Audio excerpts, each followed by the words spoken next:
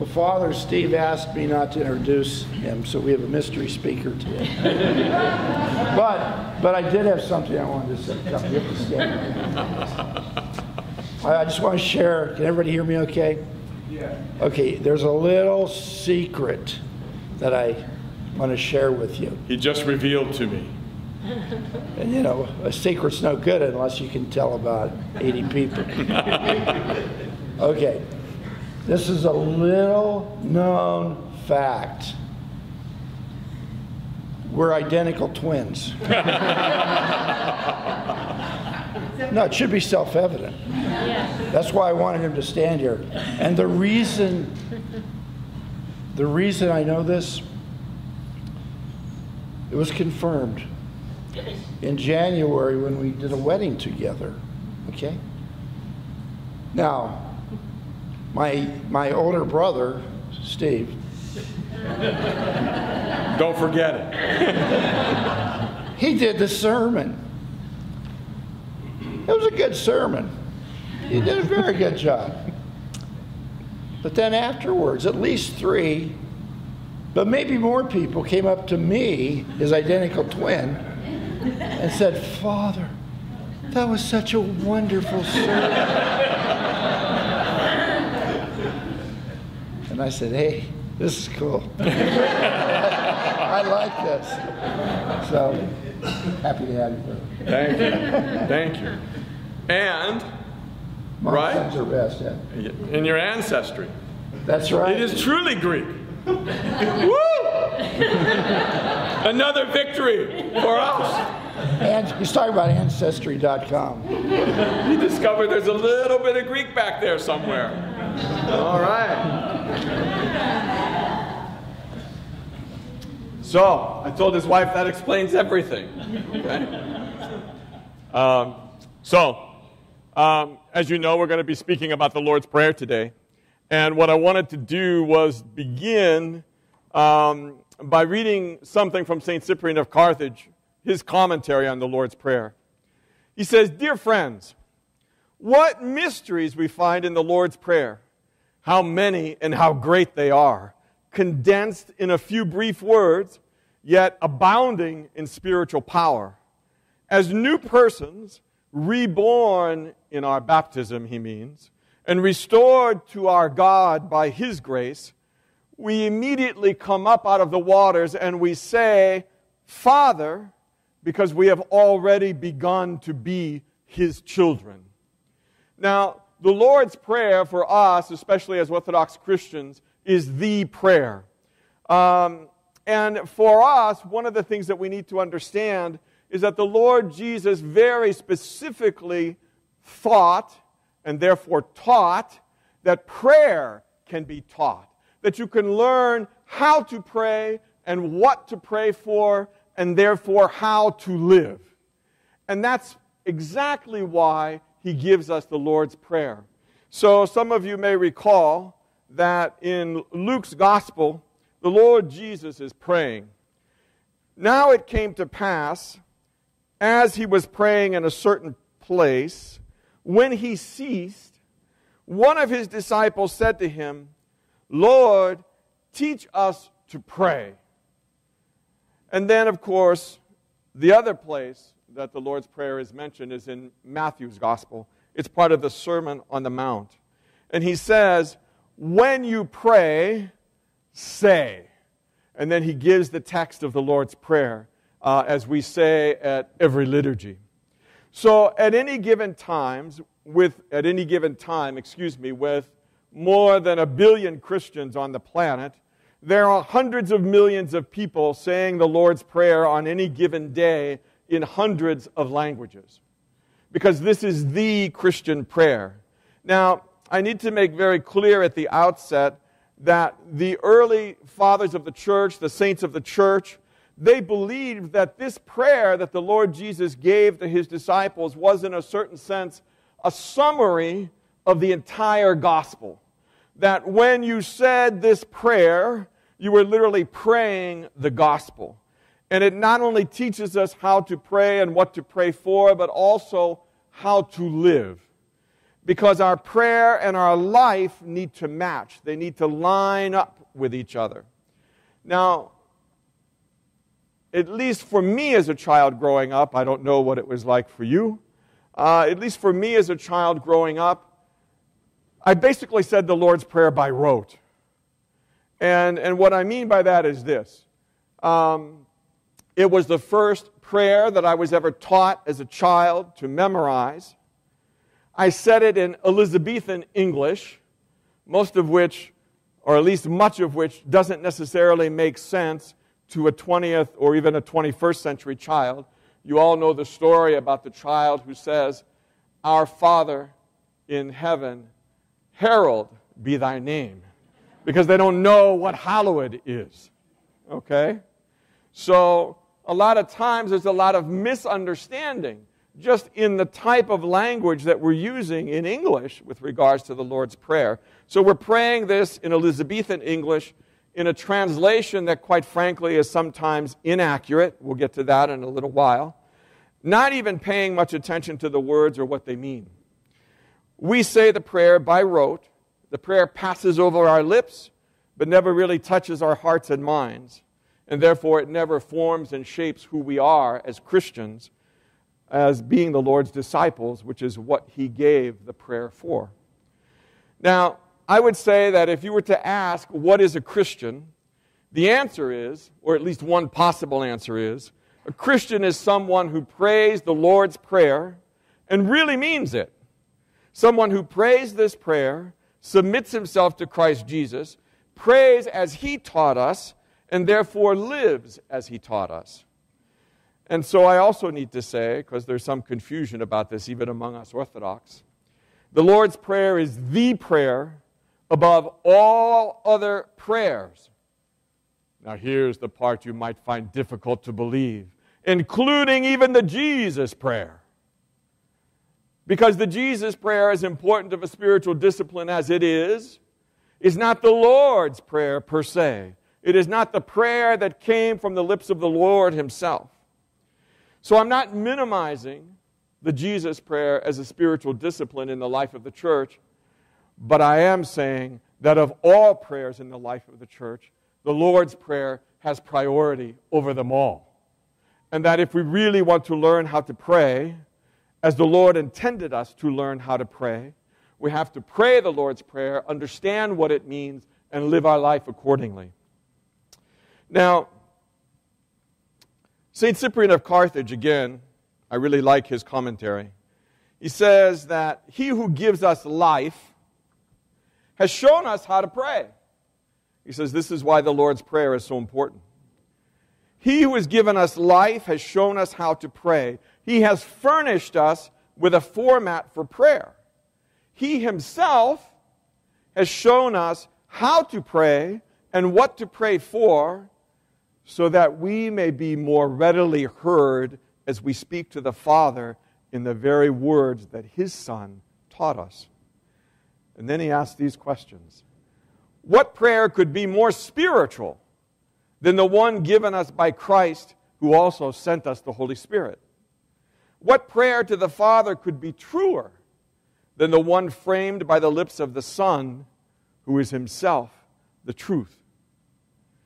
And in a very ancient document called by, I think most people in English, the Didache, Didaki ton 12 apostolon, we would say in Greek, the teaching of the 12 apostles. And most modern scholars date this document from roughly 90 AD to about 150 at the latest AD. So it's a document that's written very soon after the Gospels themselves. The Gospel of John and the book of Revelation were written. This document says that one of the defining characteristics of a Christian is that he or she prays the Lord's Prayer 3 times a day. That is the first known rule of prayer, that a Christian prays the Lord's Prayer 3 times a day.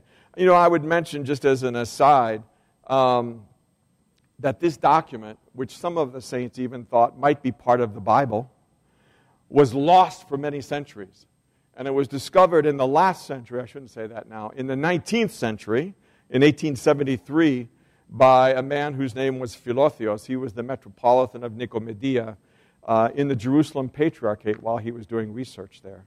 So he actually rediscovered this ancient document that prior to his rediscovery in 1873, we didn't really have a text for that. We didn't really know what that was. I wanted to say also that the reason that we are taught how to pray is because it is possible for us to pray wrongly.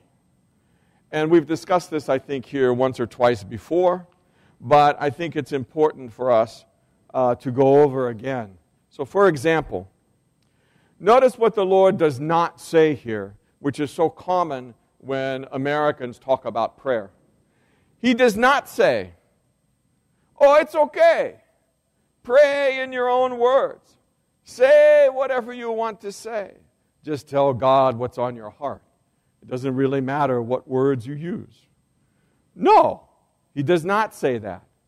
When the disciples ask him, "Teach us to pray," he gives them very specific words to pray. He gives them the Lord's Prayer to pray.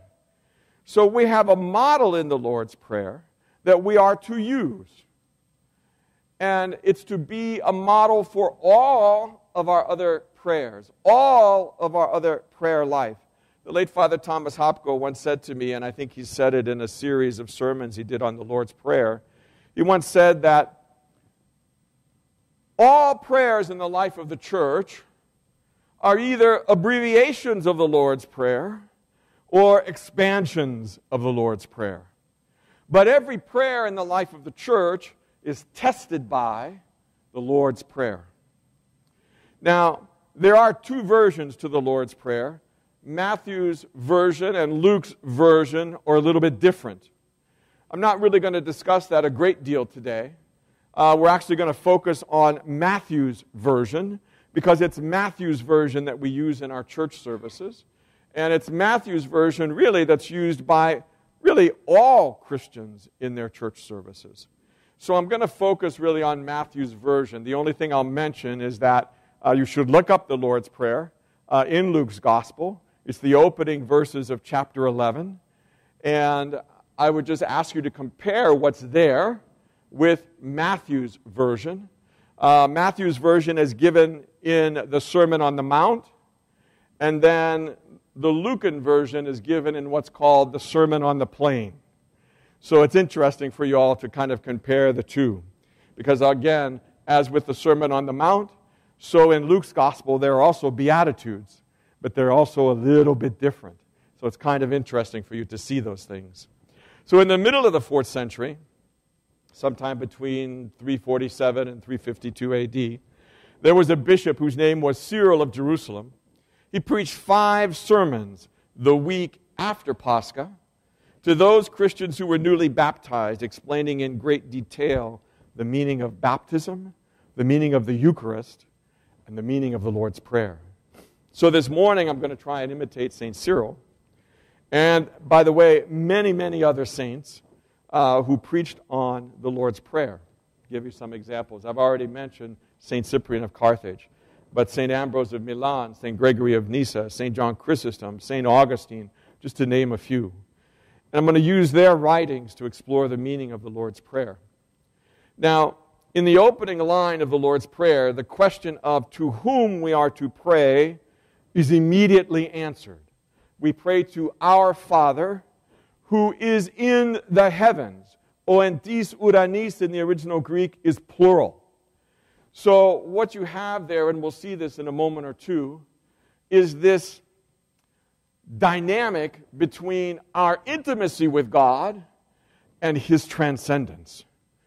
At any rate, then we ask and pray for 6 things after we have that opening. We ask for, hallowed be thy name. We say, thy kingdom come. We say, thy will be done on earth as it is in heaven.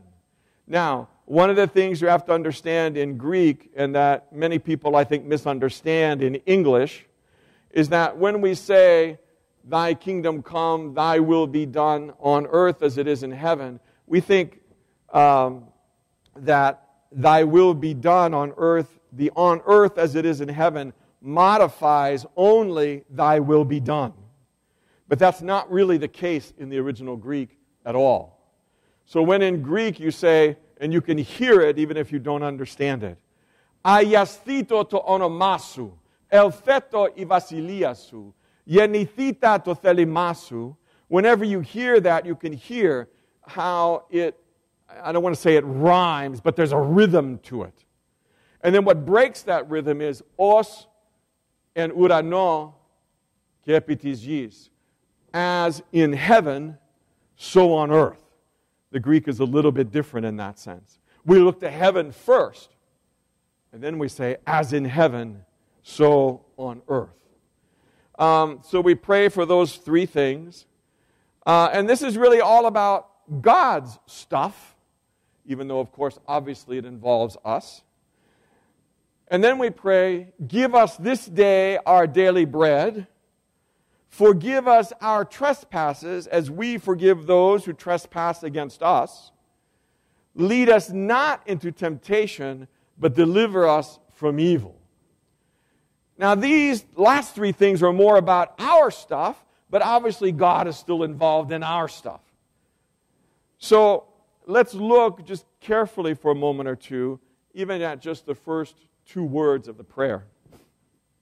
And I need to mention to you, by the way, that it's only pretty much in English that the Lord's Prayer begins with our. In Greek, in Slavonic, in Latin, in most Romance languages, therefore deriving from Latin, the first word of the prayer is Father. But let's start with our. So, when we pray, Our Father, we're really saying something very important that runs against the grain of our entire culture, especially for us living in contemporary America. The Lord's Prayer is definitely not a me prayer. In fact, the words I, me, my, and mine are nowhere found in the Lord's Prayer. I don't know if you've ever noticed that or not. But it is not a me prayer, but it's a we prayer. So that as soon as we pray this prayer, we immediately have to place ourselves in the context of the community of the church to which we belong. That we are not lone rangers in our Christianity, but that we belong to a broader community that's existed for 2,000 years, and we would even say before that, among the people of ancient Israel. So, we never say, my Father. We always say, our Father. And that's important for you to understand. Even when you're praying this prayer alone, in your closet, at your house, with the door shut, you never say, my Father. You always say, our Father. And that's very clear in the Gospels. Jesus says in John's Gospel that He is ascending to my Father and your Father. In other words, the relationship that Jesus has to the Father as His Son is unique and unrepeatable. You know, when we sing in the liturgy that He is, and we're just quoting John's Gospel, the only begotten Son of God, we mean, in fact, that Jesus' relationship to the Father is unique and unrepeatable. And it is we who enter into that relationship. And it's only because we can proclaim Jesus as Lord by the power of the Holy Spirit that we can enter into Christ's relationship with the Father. And we become sons in the Son. We become children of God because of the relationship that the Lord Jesus has with the Father, His unique relationship, which He opens up to us and embraces us and brings us to the Father. So, we never say, my Father, because that's uniquely something that belongs to Jesus alone. We always say, our Father. And we say, our Father, specifically because, if you want us to use this term, at this point in the gospel, we are fundamentalists. We want to say exactly the words that the Lord Jesus himself said. So it's our Father, never my Father. Now, that really cuts against the grain of all the narcissism in our culture. And that's something really very difficult, I think, for us to understand as people. If you look, and I know I've told my own people this many times before at St. Paul's, if you look at the history of magazines over the last 60 years, one of the things you'll notice is that their focus increasingly narrows. So that in the 40s and 50s we had Life magazine, right? All of life was to be included in Life magazine. People, places, things, everything one could encounter in life, right? But then, all of a sudden, by the time we get down to the 70s, you know, we've lived through the 60s, now we're getting through into the 70s, all of a sudden, People magazine, right? No longer all of life, just people, okay? And then we're moving along in the 70s, we're becoming more narcissistic by each passing year. And then we get down into Us magazine. No longer all people, just us, which means there's a them that we have nothing to do with. Okay? And then finally, by the time you get to, 1979, 1980, you get down to Self magazine. And we've sort of been stuck there ever since.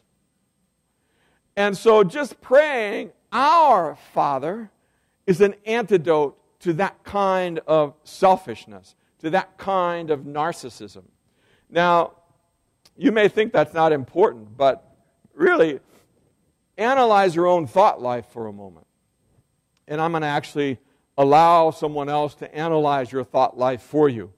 I'm sure that some of you have heard of Kay Warren, who is Rick Warren's pastor at wife at Saddleback Church. She wrote a book a number of years ago called Dangerous Surrender.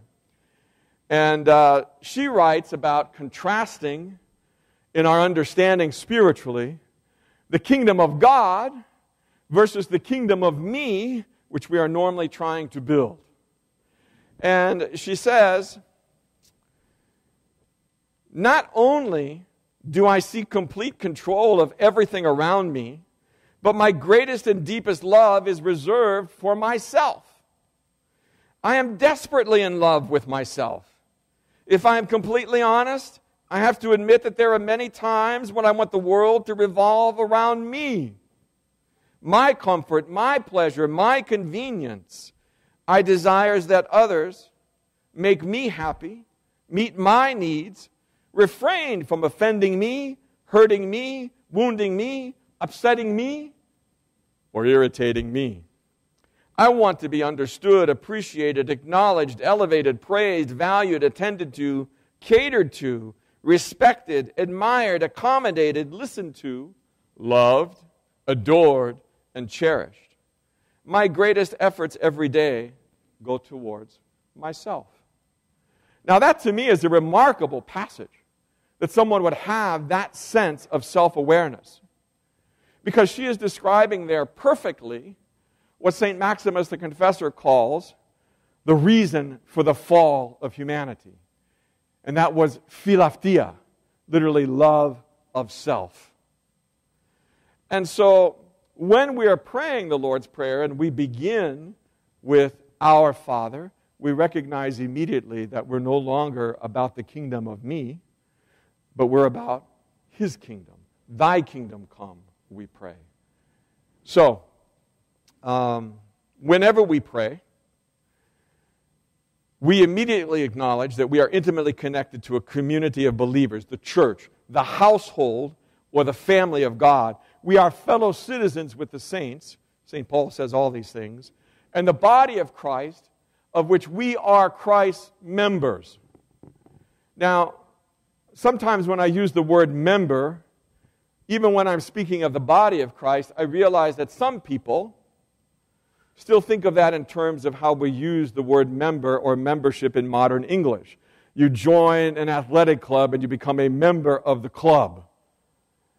But maybe a better translation of this to emphasize more clearly how connected we all are, not just simply to Christ, but to one another in His body. We are limbs of Christ. St. Paul in the Greek says, meli Christou, we are His limbs. We are His feet. We are His hands. We are His mouth. We are His eyes.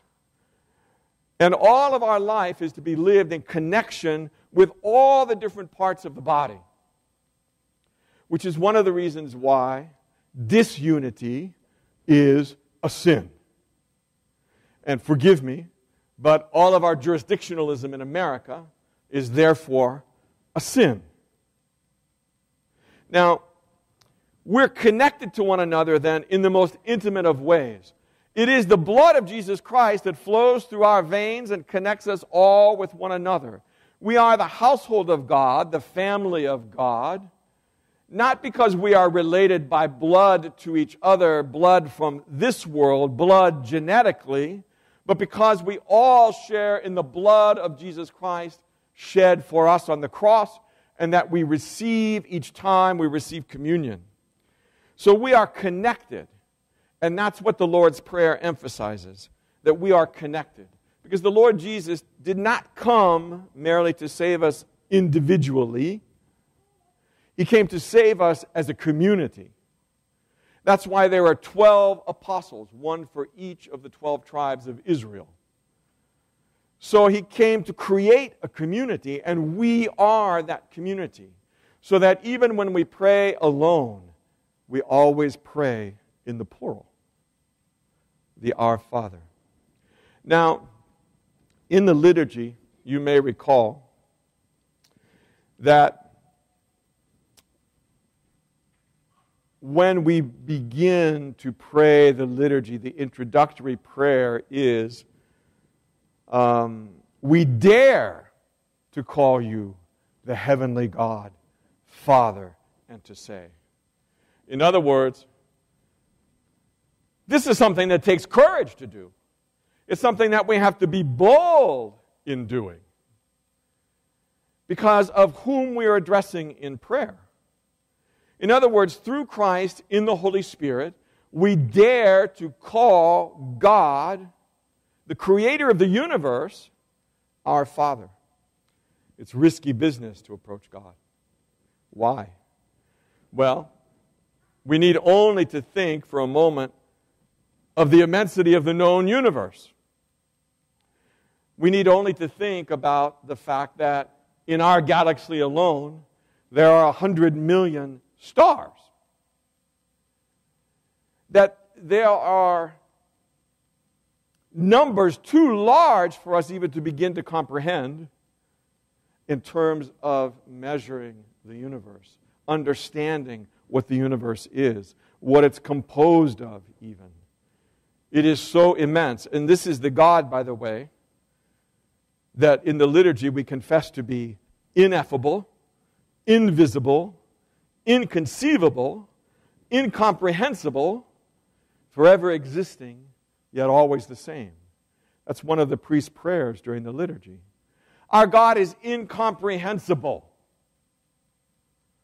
You need only to look up at the night sky in a place where you can see the Milky Way to begin to understand that. There are times when there are glimpses of beauty that enable us to see the mastery and the artistry of God.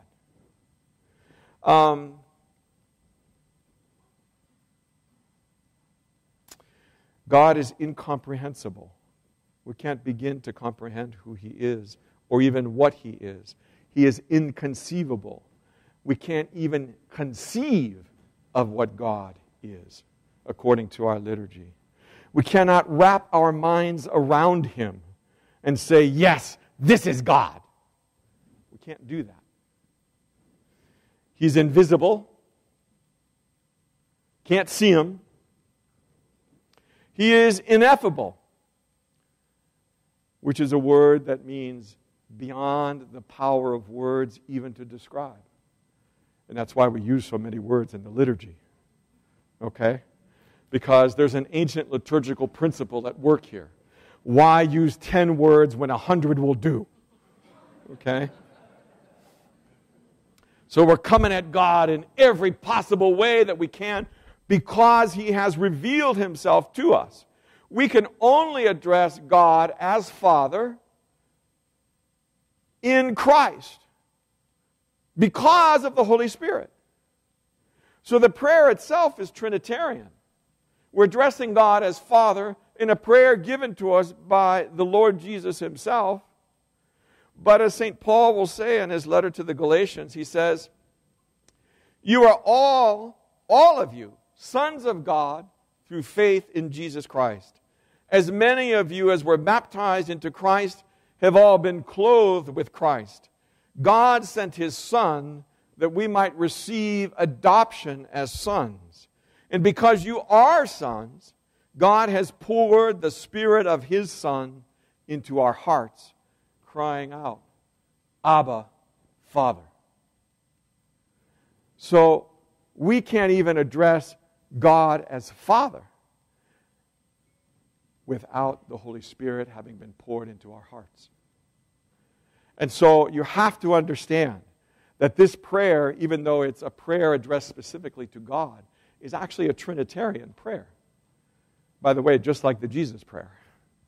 But anyway, the gift of the Spirit is the gift of conscious awareness of God's steadfast personal presence as the Father who is love.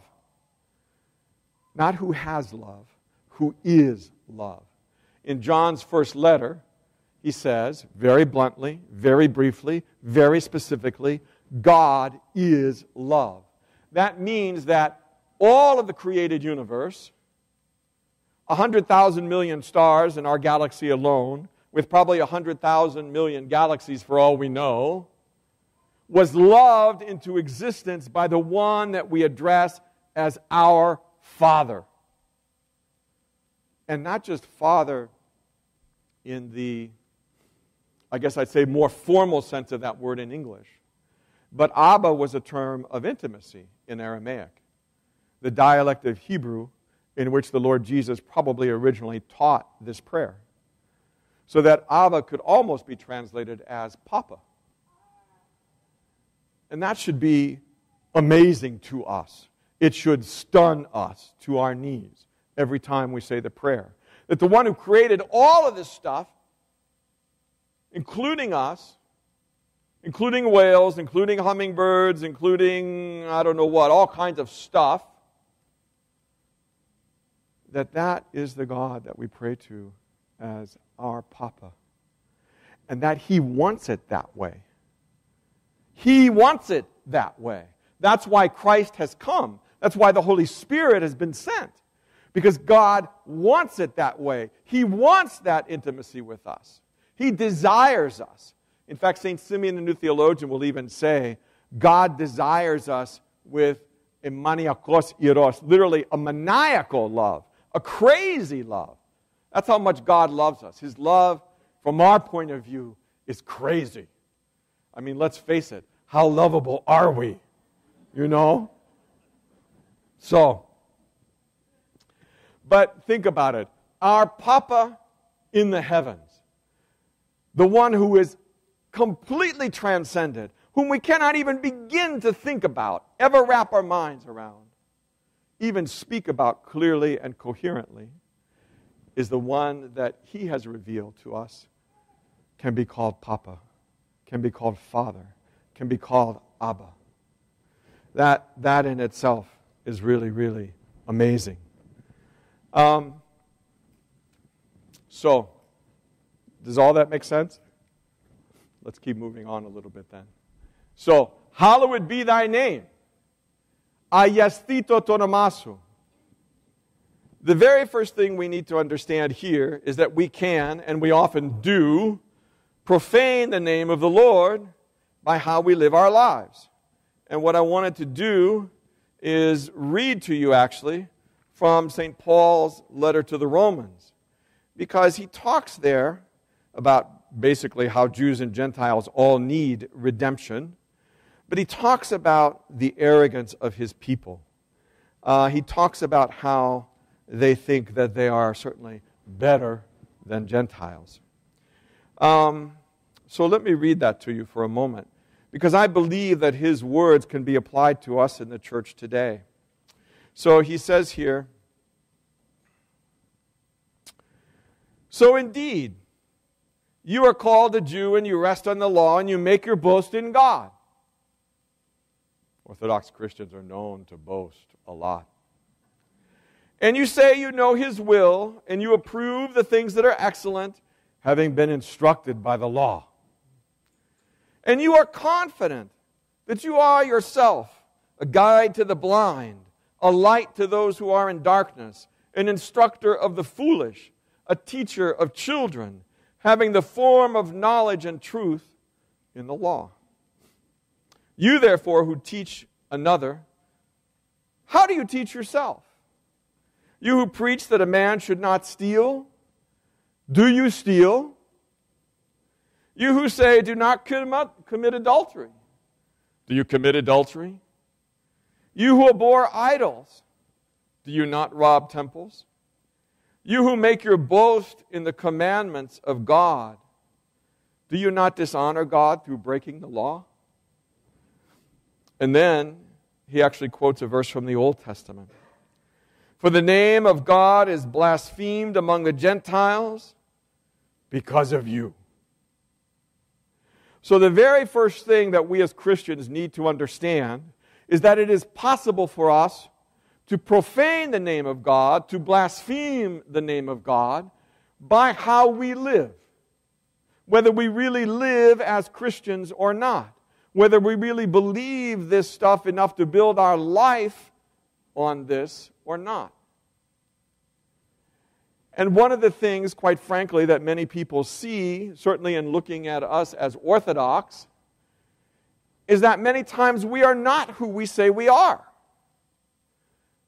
In fact, we are just as messed up almost as everybody else. The only difference is, at least we know we're really messed up. That's our only hope. That's why in the liturgy and in all of the prayers and all of the services of the church, we keep constantly talking about being sinners.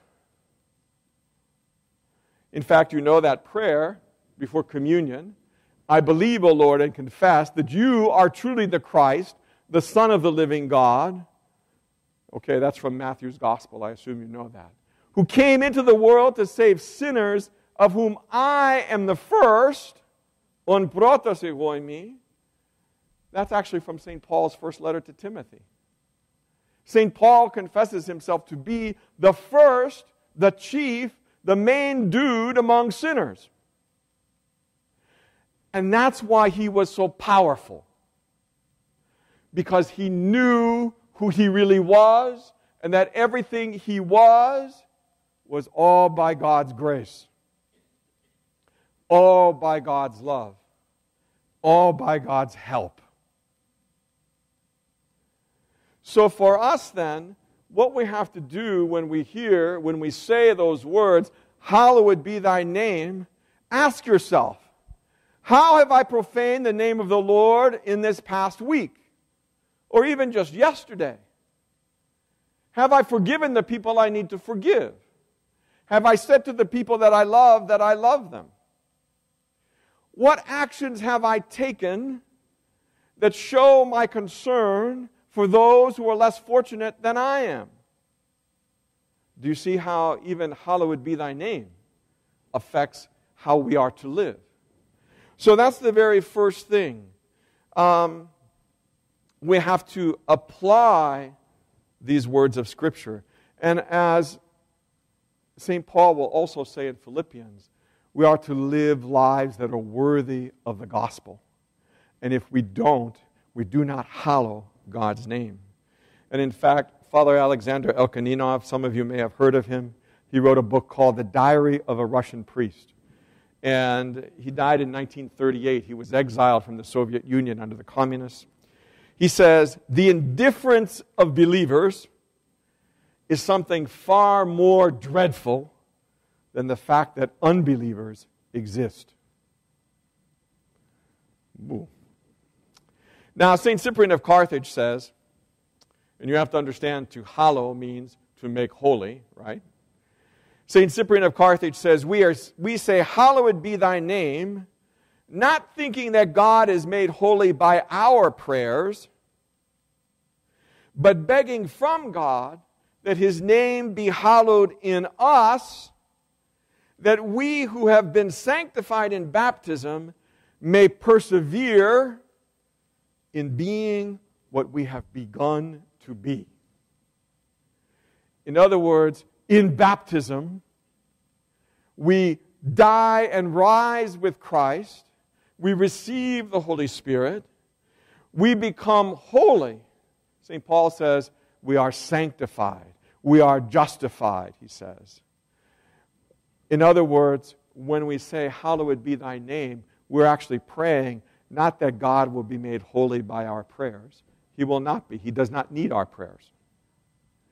Rather, that his name will be hallowed in us by how we live, by how we think, that we can persevere in the gift that's already been given to us in our baptism, and that we persevere to the end. In Matthew's Gospel, Jesus is very clear. It's those who persevere to the end that are saved. Because you can begin well, but end poorly. You can begin poorly, but end very well. And the examples that are given by St. John Climacus, St. John of the Ladder, are actually gospel narratives. He says, Judas began very well, but he ended very poorly. The thief on the cross, John says, began very poorly, but he ended very well. He heard the words of the Lord Jesus, today you will be with me in paradise. Doesn't get any better than that. So, we hallow God's name in two ways. First, we worship him. The word worship and the word worth in English have the same root. We worship what is of ultimate worth to us. Is God the one whom we worship, or have we substituted idols for the one true and living God? So St. Paul, for example, will say that greed is idolatry. Greed is idolatry. Where do we live? Orange County. Isn't greed a key value here? Sometimes I think it is. You know, you ever watch this TV show? I don't even think it's on the air anymore. Real Housewives of Orange County. You know, I watched a number of those programs because I could do whole sermons out of each one. You know? I mean, look at those guys. And the sad part is, they don't even realize it. They don't even realize it. But they're wrapped up in basically what we would say, what St. Paul has said, is idolatry, greed. I quoted to you Kay Warren before from her book, so let me mention to you something that Rick Warren said that I think is also very wise. He said that in Orange County, people spend money they don't have on things they don't need to impress people they don't even like. That's pretty good. I wish I would have said that. You know? At any rate, we have to be careful not to worship the idols that our culture places in front of us. We have to be careful. Okay? So we hallow God's name by truly worshiping him, placing him as a priority, and not so many other things that we get wrapped up in. Second, we hallow God's name, as St. Augustine says, by becoming like the one we worship. We are to become holy as he is holy. Now that's just simply biblical. It's 1 Peter 1:16. It's from the book of Leviticus, chapter 20, verse 6, 26. We're called to be saints, St. Paul says in his letter to the Romans. We're called to be saints. So we hallow God's name by becoming like Him, by becoming holy. And you know that the word holy, H-O-L-Y, and the word that in English we now pronounce whole, W-H-O-L-E, are intimately connected in terms of their roots. To be holy is to be a whole person. Because without Christ, we are just simply broken, fragmented, schizophrenic in our thinking, divorced from reality in every possible way. It is only in Jesus Christ, we believe, that you can become a whole person, that you can begin a journey that leads you towards wholeness, which for us is also holiness. So, St. Cyprian of Carthage again, it's very funny, he says, since we call God our Father, let's remember to act like children of God. You know? St. Gregory of Nyssa will say, we dare to call the immortal God, the one who is perfectly just and perfectly good, our Father. We must give evidence of our kinship with Him by our way of living. So, we hallow God's name by who we worship, and that we truly worship Him, and then also by how we live. Thy kingdom come. Thy kingdom come. These words flow pretty easily from our lips time and time again. And actually, as you know, saying the Lord's Prayer by rote, we don't think about it too much. In fact, the phrase almost sounds trite. It's just 3 simple words. But actually, these words are among the scariest in the Lord's Prayer. Because when we pray, Thy kingdom come, we're praying for the eschatological, that's the fancy theological word, is a Greek word too, by the way. We are praying for the eschatological coming of the Lord's kingdom, the opening of the 6 seals, the coming of the 4 horsemen of the apocalypse, and the lake of fire as described in the book of Revelation. The day of judgment that's described in Matthew's gospel, when every man, woman, and child will stand before what St. Paul calls the dread judgment seat of Christ. And so I think just to remind you of some of the things when we say, Thy kingdom come, I want to look for a moment just at chapter 6 of the book of Revelation. Because we do think that this is a large part of what we're praying for when we say, Thy kingdom come.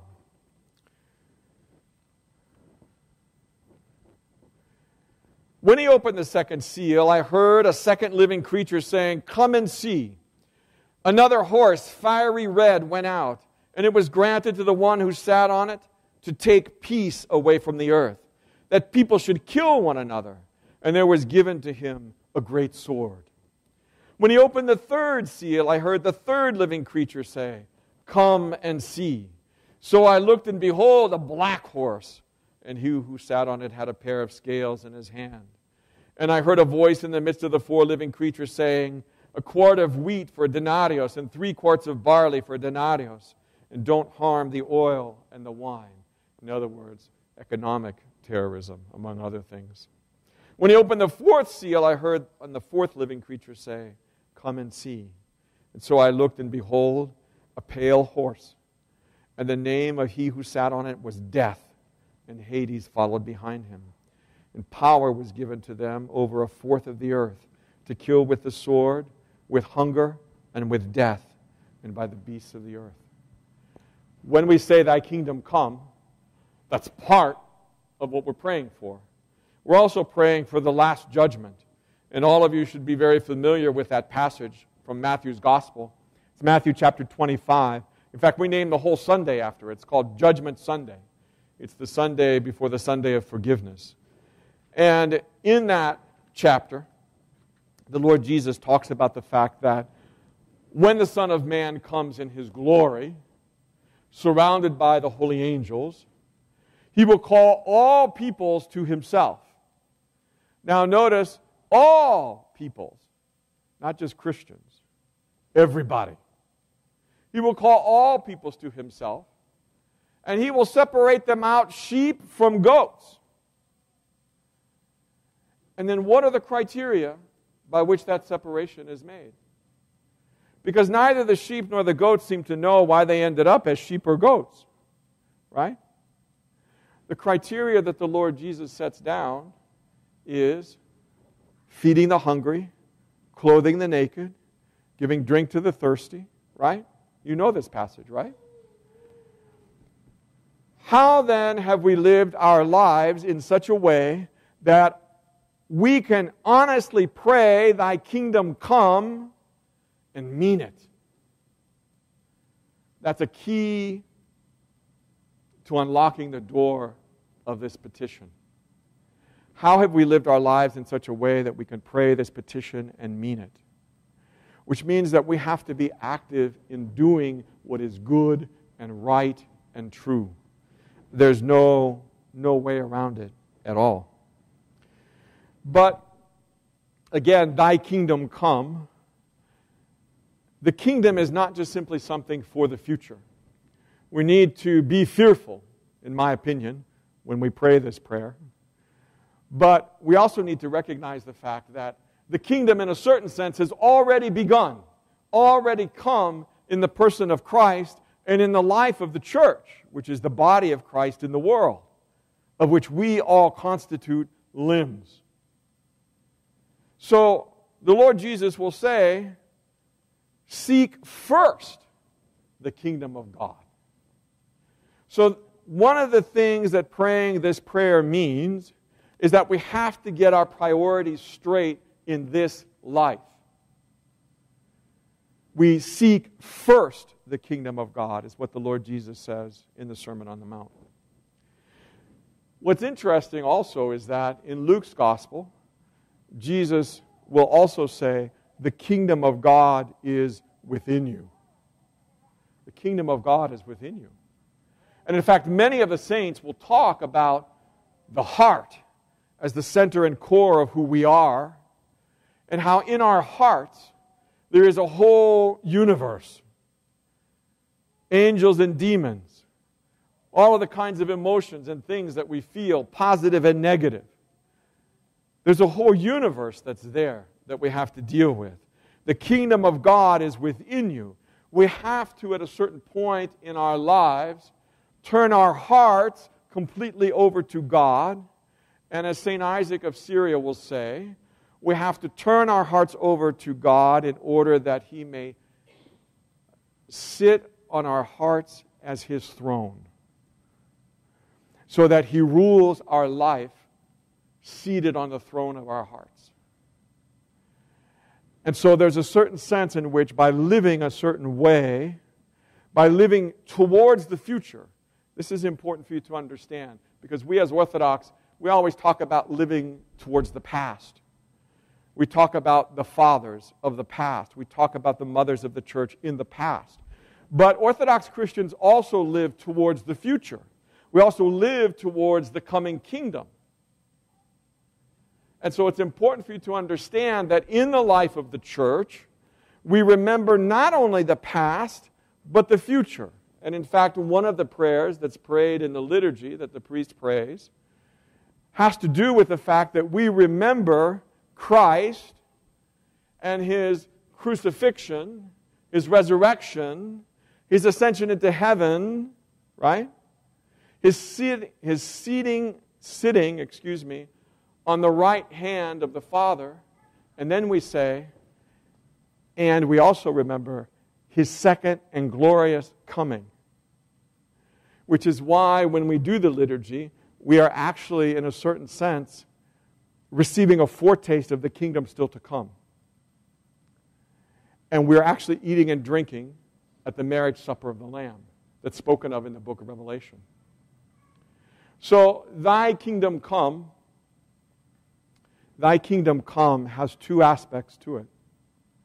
You need always to remember that we are praying towards the future. But we are also praying towards the future in such a way that we live our lives according to the gospel now.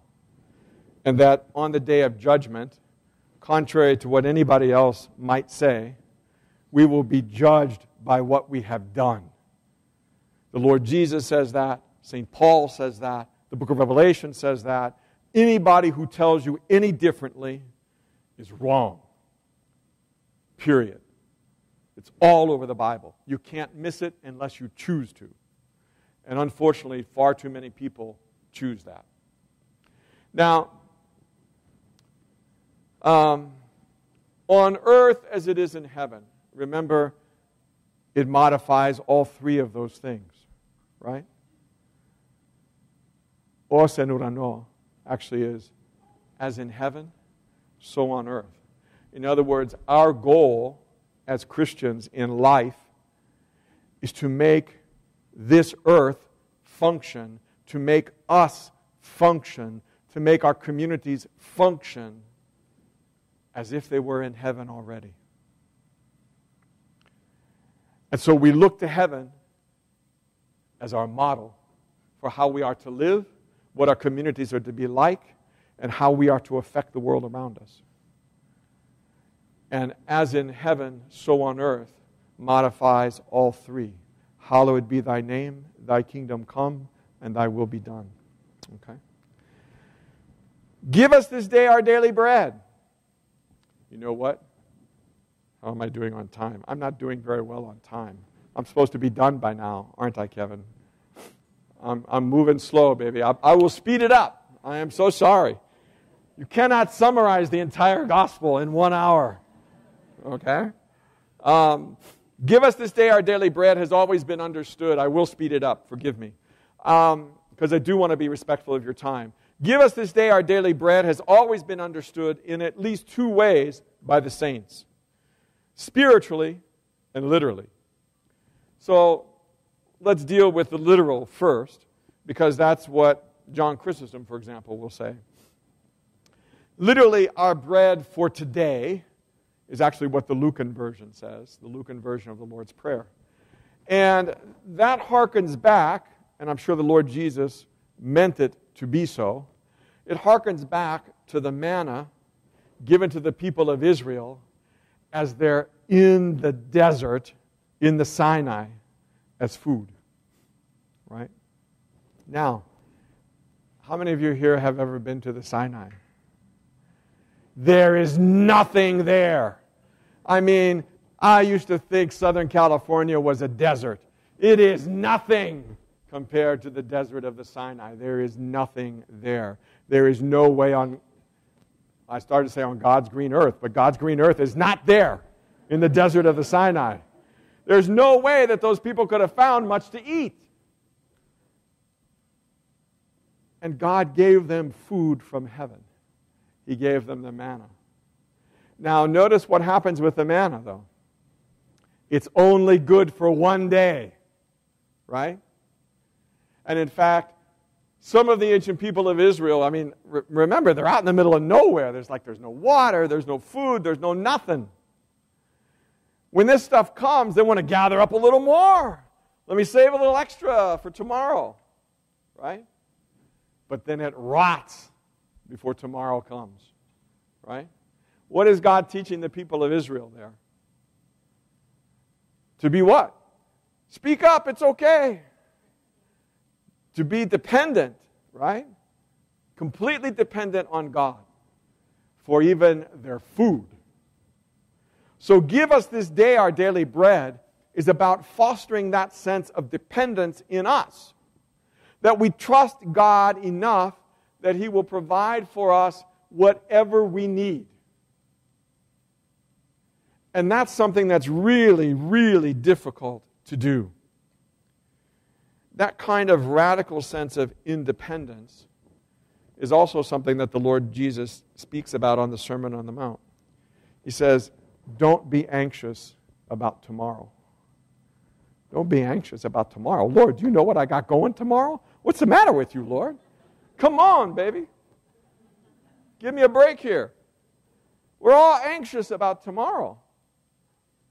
But part of the Lord's Prayer is learning that sense of dependence on God in such a way that we trust Him to provide whatever we might need for tomorrow.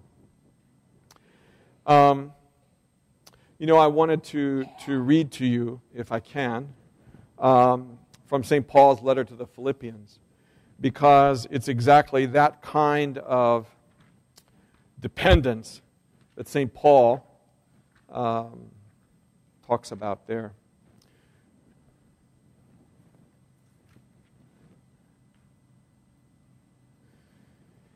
And he's talking about how he rejoices in the Lord. And then he says, not that I speak in regard to need, for I have learned in whatever state I am to be content. I know how to be humiliated, and I know how to abound. Everywhere and in all things I have learned both to be full and to be hungry, both to abound and to suffer need. And then that famous phrase that so many people quote out of context, I can do all things through Christ who strengthens me.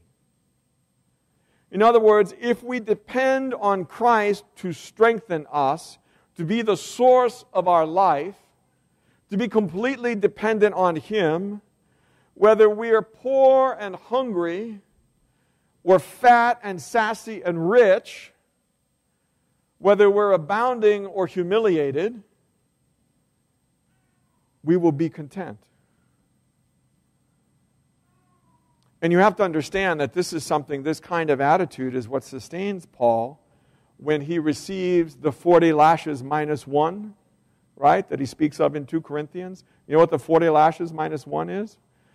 If they whipped you 40 times, in all likelihood, you would die from being beaten so brutally. But if they whipped you only 39 times, you would suffer a great deal, but you wouldn't quite die. Yeah, that happened to him 4 times. The 40 lashes minus 1. He spent a day and a night floating in the Mediterranean Sea because he was shipwrecked, right?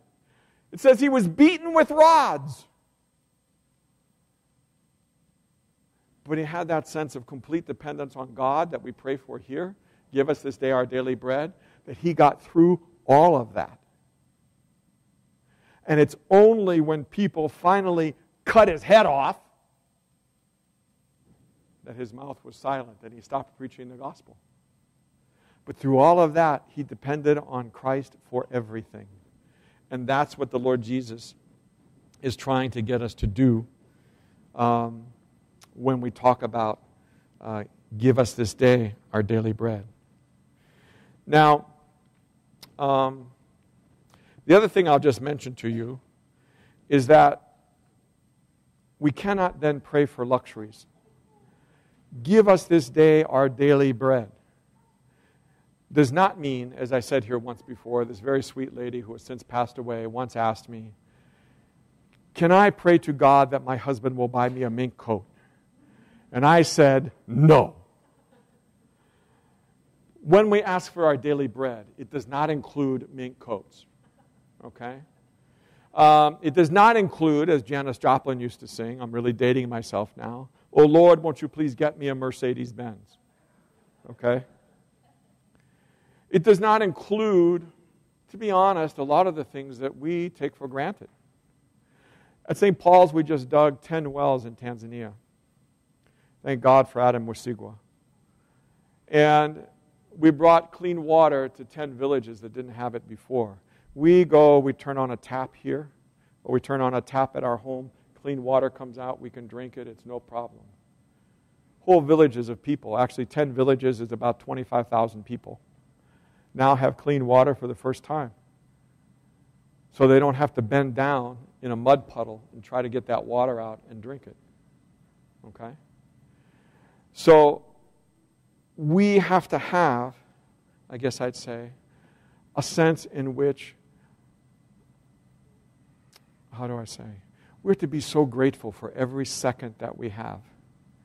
Every second that we have. And especially when you think we're born and living here. Not in a village somewhere in Tanzania where you don't have clean drinking water and your body is riddled with all kinds of parasites and you're sick all the time because of what you've been drinking. You see? So to be grateful also is about give us this day our daily bread. So that rules out for us, by the way, anybody who preaches the prosperity gospel. So if you're listening to Joel Osteen, you should be ashamed of yourself. There's another guy, and forgive me, I'm probably making fun of people, and I shouldn't, but I'm such a sinner, I'm going to anyway. So there's a gentleman whose name is Creflo Dollar. Very appropriate name, Dollar. He just bought a Gulfstream jet. And it's the most expensive private jet in the world. It costs $65 million. I can see Jesus flying around in it right now. Anyway, no. It costs $65 million plus $2 to $3 million per year in fuel and maintenance costs. Okay? And this is how we mask our greed. Okay? This is how we mask our greed. This is actually an official statement from the Creflo Dollar Ministries. We plan to acquire a Gulfstream G650 because it is the best. And it is a reflection of the level of excellence at which this organization chooses to operate. We, the World Changers family, so value the lives, the safety, and the well-being of our pastors and leaders that we wish to provide to them the best air travel experience possible. I don't even want to say how blasphemous that is. But that's idolatry of the worst kind. It's greed of the worst kind. Now, just some quick counter understanding of things. So $65 million, and then 14,254. That's the number of sick, starving, uneducated children who could be sponsored by the Protestant organization Compassion International for the next 10 years. You would provide food, education, all kinds of things. You could add another 5,482 children just for the fuel and maintenance costs. That's 19,736 kids who could have food, clean water, clothes, shelter, education, and the gospel, who currently do not, because he spent his money on a Gulfstream jet, to have the best air travel experience possible. Okay? So I am, Father Wayne is a really nice guy. He's not nearly as harsh as I am. But this to me is just, it is profaning the name of God. It is blaspheming the name of God. It is the worst kind of idolatry, the worst kind of greed masked as Christianity. It is not orthodoxy. It is not the truth. And you have to be very careful. Because sometimes people can say things in such a manipulative, deceptive way that we can become confused. So, for example, when I was a priest in Seattle in the 80s, you may recall there was Jim and the late Tammy Faye Baker. And they were Pentecostal Christians, and they were on the air all the time. And I don't know if, some of you are old enough to remember this. Some of you are not. But Tammy Faye would be crying all the time that they need money to come in so that they can do certain things. And they got many, many millions of dollars. Many millions of dollars. And I would go bless the homes of very nice, sweet people from Greece. And they would say to me, "Oh, Father, we gave some money to, Jim and Tammy Faye because they need money to help people," and so forth and so on. And unfortunately, I had read too much, and I knew that they had taken those millions and they had built what essentially was a Christian amusement park, right? So I had to do a whole sermon about this in terms of how we are to give. Just because someone says they're Christian and asks you for money on TV does not necessarily mean that they're going to use it for good ends or that they're even Christian, even though they might use the name Jesus. They might mention the Holy Spirit. They might even say, God is my Father. Once they say, my Father, you know they're wrong. Right? So, I said, look at this. Jim and Tammy Faye Baker, God rest her soul. Jim is back on the air in the Ozarks, by the way. Remarried and back on the air. Selling survival kits for the rapture, for those left behind. At any rate, you have them asking for money, and in a world where at that time the statistics were roughly 45 to 50,000 children died every day of malnutrition, bad water, so forth and so on, they built, with that money, a Christian amusement park. On the other hand, you have Mother Teresa. She's in India. She's picking up dying people off the streets herself. She never asks for money. Did you ever notice that about her? She never went on TV once saying, oh, I need some money, please send me money. Never did that. In fact, people would ask her to fundraise for her, and she would say, no. You give money, but no, don't go asking other people for money for my sake or for the sake of the work. So what I said was just simply this. The Lord Jesus says, you will know his disciples by their fruits. So you got Jim and Tammy Faye in a world where 45 to 50,000 kids die every day. And they're building a Christian amusement park here in southeastern America.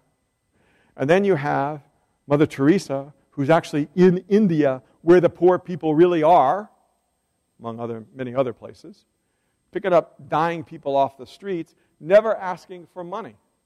Who should you give money to? Obviously, Mother Teresa. All of my little Greek people said, yes, that's wonderful, you know. But they didn't understand. They thought that if someone uses the words Jesus, Holy Spirit, God, that they must be good people. But that's not necessarily the case always at all, even among the Orthodox, by the way. Okay. Anyway, so give us this day our daily bread excludes all prosperity gospel nonsense.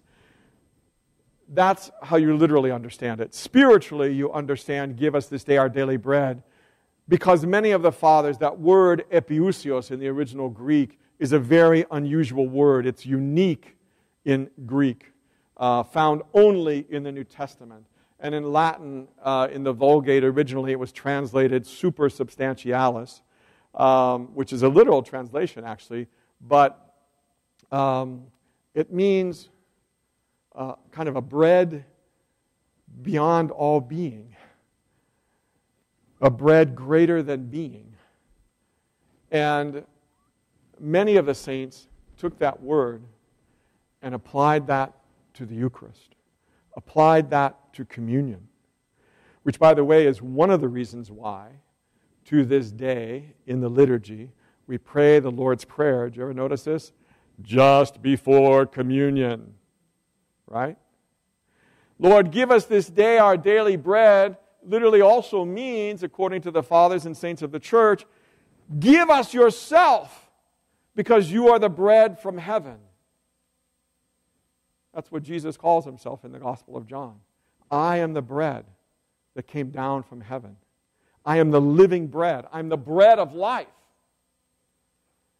And so the saints understood the Eucharist to be the fulfillment of the manna in the Old Testament, given by the Lord Jesus to us. To give us not simply bread that we need for today and for this world and for this life, but bread that we need for eternity. Because when we eat and drink that bread and that wine, we already are pointed towards our destiny in eternity. And eternity finds a home in us because Jesus has found a home in us.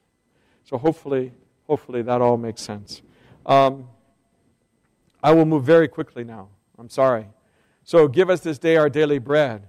Forgive us our trespasses as we forgive those who trespass against us.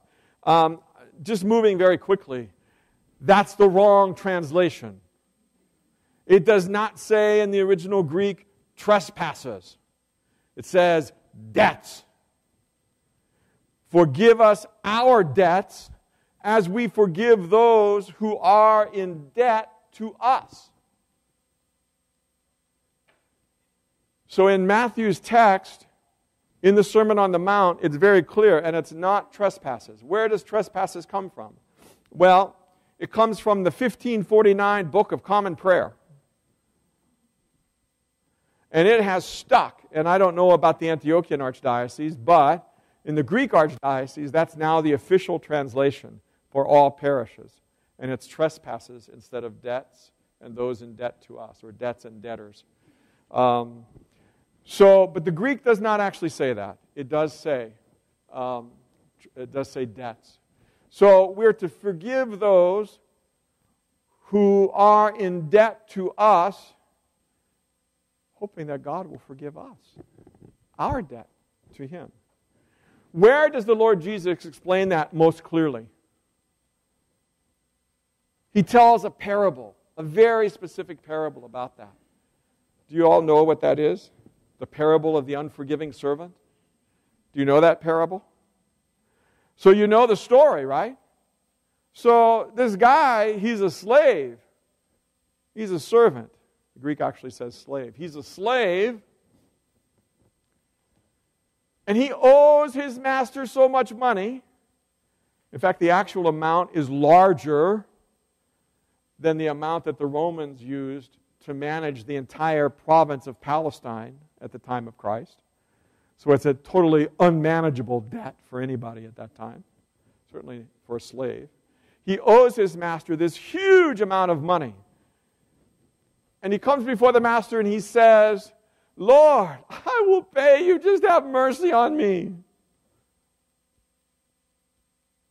And the master forgives him all of his debt, a debt he can never, ever possibly repay. He could not make enough money if he lived 1,000 years to pay that debt off. The master forgives it all. And then he goes outside. He sees a fellow slave who owes him let's say $10. He says, "Pay me what you owe me." "I can't do it. Please, just give me a little time. I'll get you the money." "No. I want it now." And of course, in those days, what you do to get a debt back, they had what was called, in English about 400, 500 years ago, debtor's prison. Right?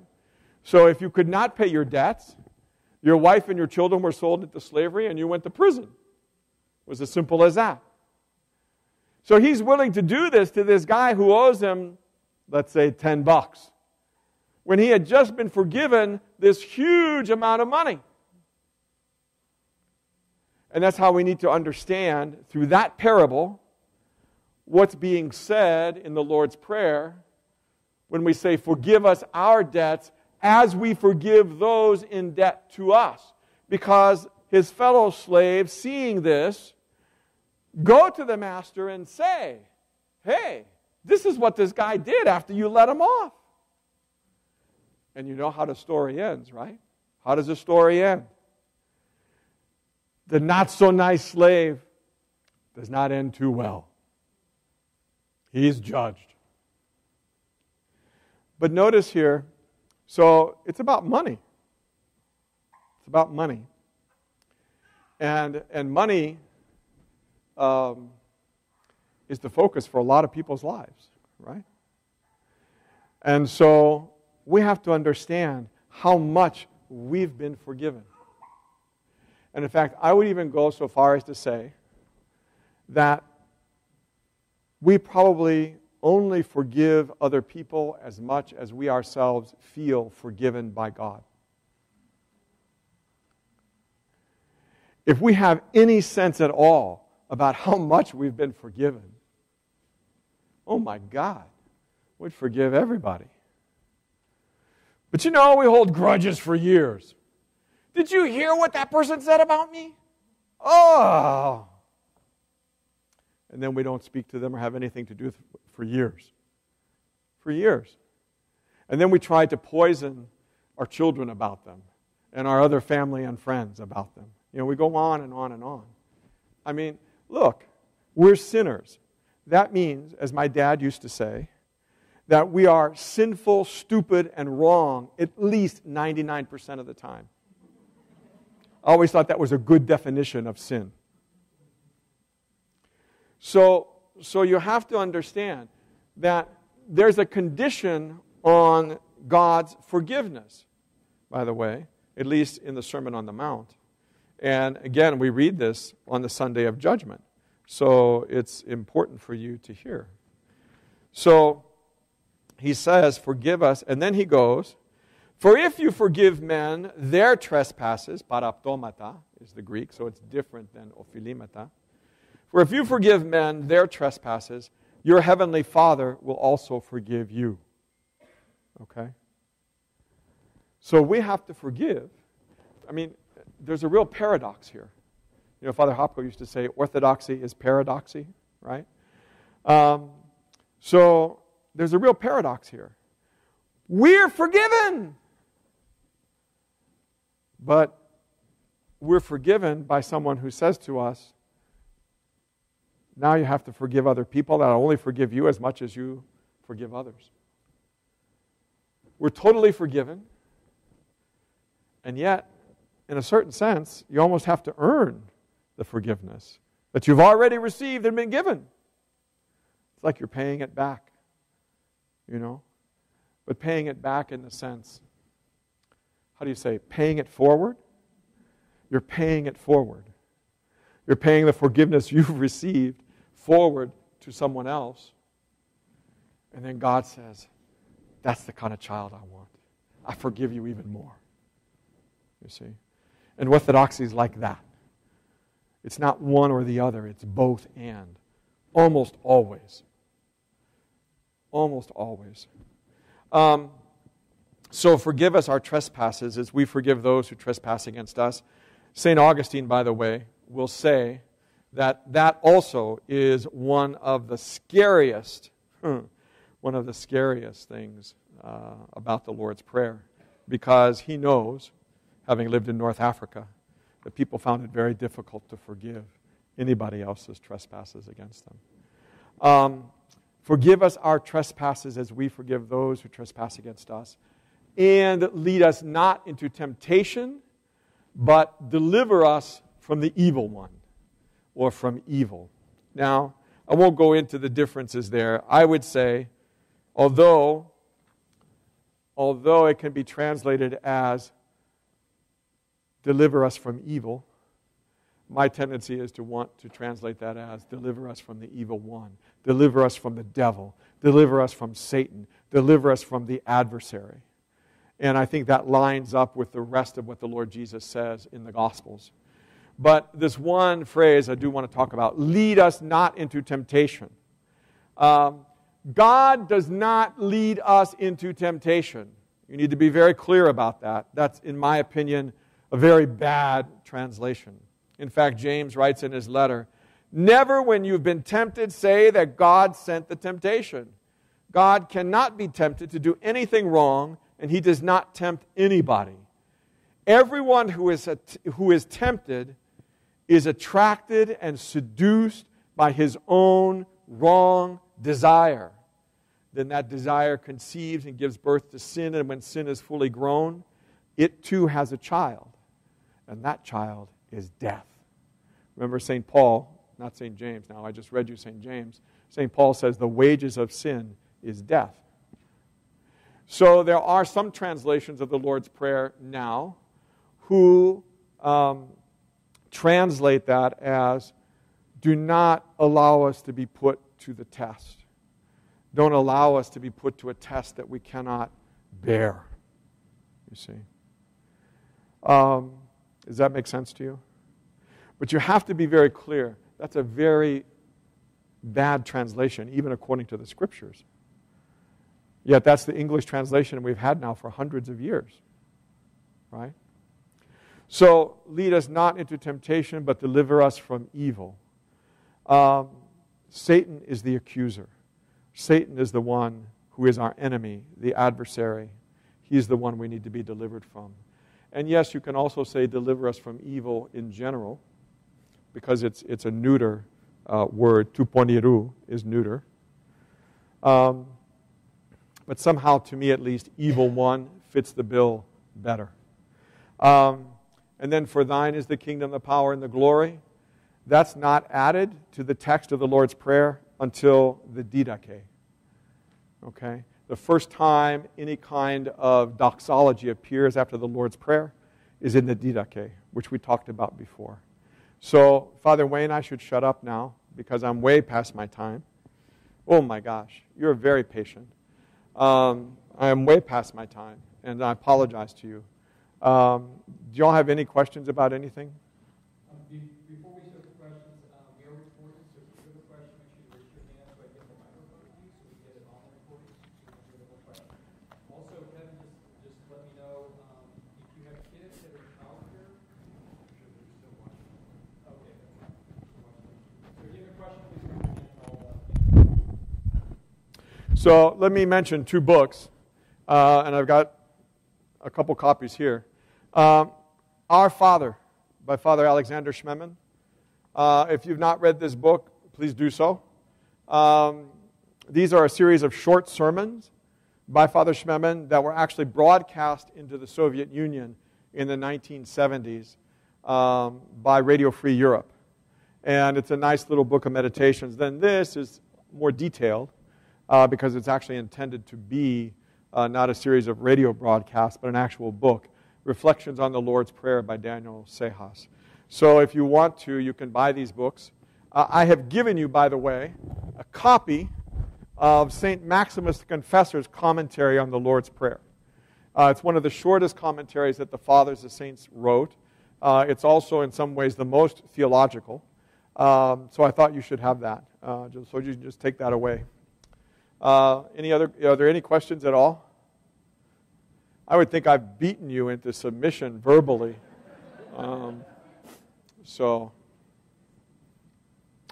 Okay, Kevin. That's it, out. Okay. Anyway, thank you all. Christ is risen. God bless you all. Thank you for coming out today.